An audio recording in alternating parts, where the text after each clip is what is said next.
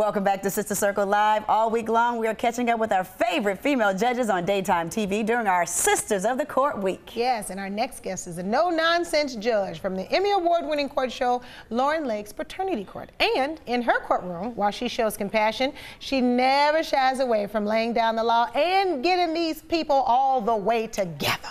Let's take a look. Emotional evolution comes easier when there's legal resolution. Do you understand what I'm saying? Yes.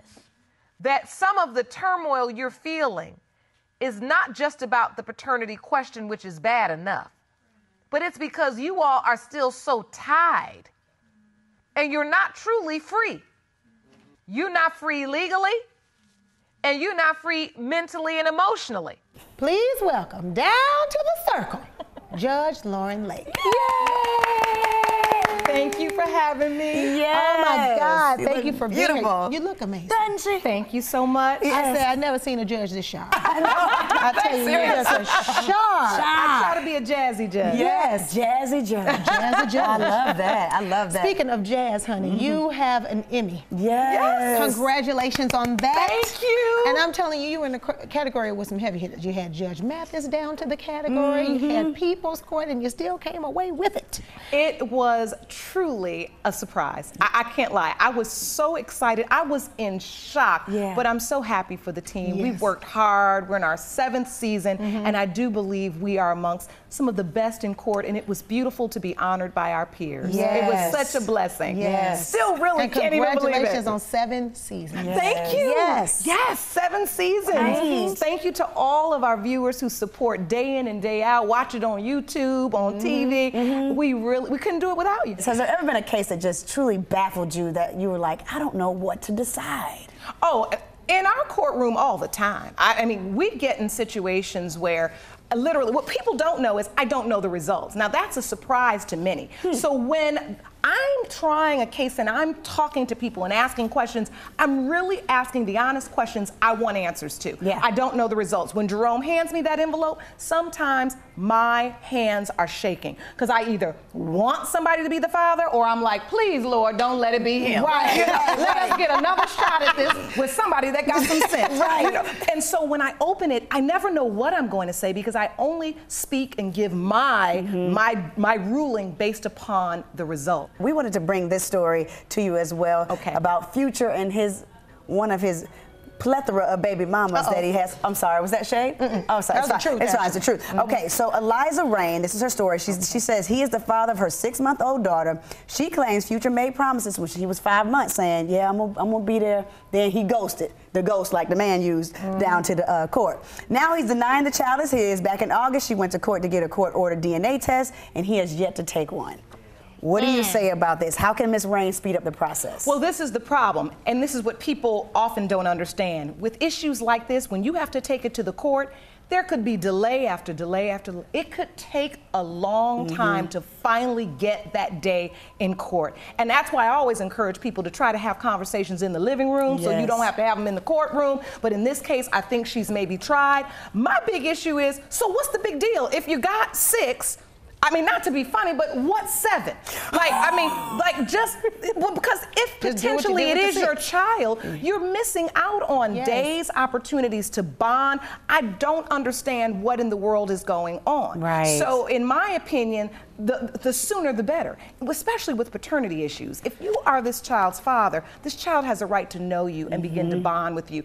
And it's not like he's not making a living. He can afford to take care of the child. You're putting yourself in situations to make the baby.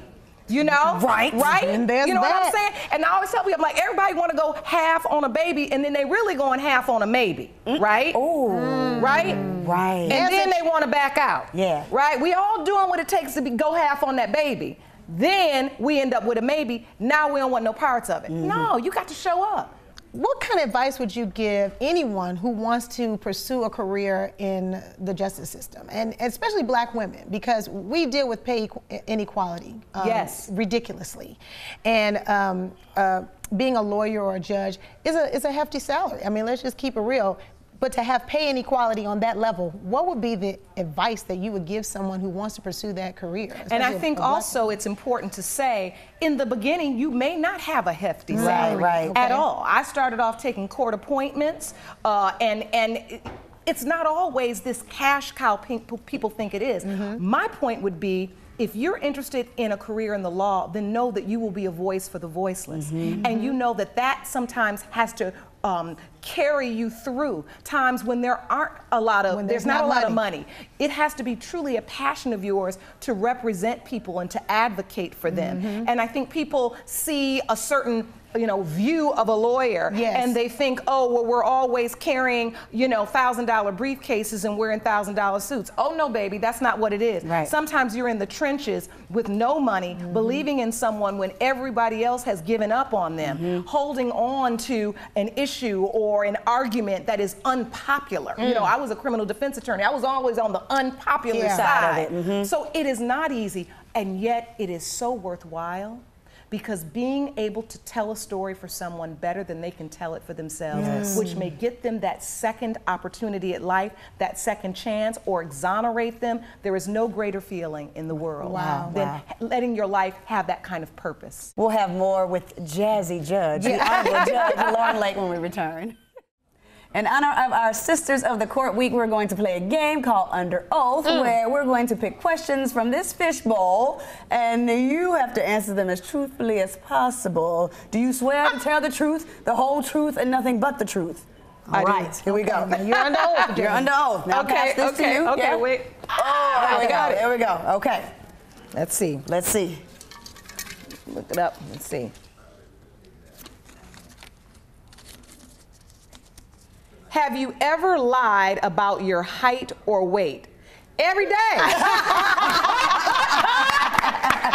I lied to myself. No, it was so funny. I was just somewhere the other day and somebody was like, how tall are you? I said 5'2", and they kind of looked like, I said, I'm probably 5'1.5", but I round up. I round up. You gotta round. I wear a heel all the time. So fly. And then my weight, I don't really lie about my weight only because I don't really tell it. You know, I mean, at the doctor's office, I figure out you need to be honest just because they may prescribe some meds. But yeah, I'm gonna take that ½ inch. I'm rounding up to 5'2". Yes. So yeah. Awesome. Okay. Another one. Okay, put this that one right down. there. Yes. I like this. This is cute. Swish it around. Let's see. Have you ever dined and ditched? I have never done that. Good. I have never done that. And probably because I order way too much stuff. I'm a foodie. I'm going to eat everything at the table, so I'm going to be real wrong. I ain't gonna try. No, I've never done that. Never done that. My conscience wouldn't let me do that. And I'm staying there. I'm doing dessert. I'm doing everything. I think about by the time I get done eating, that is life. Everything. No, that's me too. So by the time I get done eating, they could identify me in a lineup. Yes. Because I've been there for like at least 2 hours. Yes. Let's see what this is. All right. This is too cute. Have you ever lied about your child's age? Yes! True story, true story. So my son, CJ Woods World, wants to be an actor, right? Yes. So for his birthday a couple years ago, he wanted to go see, sorry Nickelodeon, Nick's Sports, whatever that thing is, right? So when we got there, they were all in the line and he's all dressed up in his little birthday outfit, and they say, all right, only kids 10 and under 10 and over can go down in the pit to get the slime. Well, if you have a kid, you know that if you don't get the slime, you might as well stay home. Because if you don't come out with the green on, then you ain't nothing. And it is his actual, no, really, it is his actual birthday, right? And Russell Wilson, Sierra's husband, was the host. He loves him. Yeah. Right. So we got to the line, and he about short as me. And he got to the line, and I looked at him, I said, if they ask you, you 10. You 10. If they don't ask you, you walk on in. Yes. And sure enough, they came down the line, they came down the line, they came to the line, and they said, how are you, how old are you? And he looked, because usually it's like, Mommy, I don't lie, you know, I don't lie. And he went to say his age. I was like, it's his birthday. I just like jumped in, because I could tell how uncomfortable he was. I was like, it's his birthday, let him in. And so they ended up letting him in. And he got all slimed, and it was everything. But yes, I was ready, willing, and able to say he was 10 to get him in. I know that's right. You do what you got to do. A mother's love. A mother's love. Well, thank you so much for being here. We appreciate you. You're always just a joy. Just a joy. Make sure you check your local listings to catch these entertaining cases on Lauren Lake's Paternity Court. And the conversation always continues at Sister Circle TV on all social media platforms. Yay! Thank you. That was fun. Thank you. That was fun.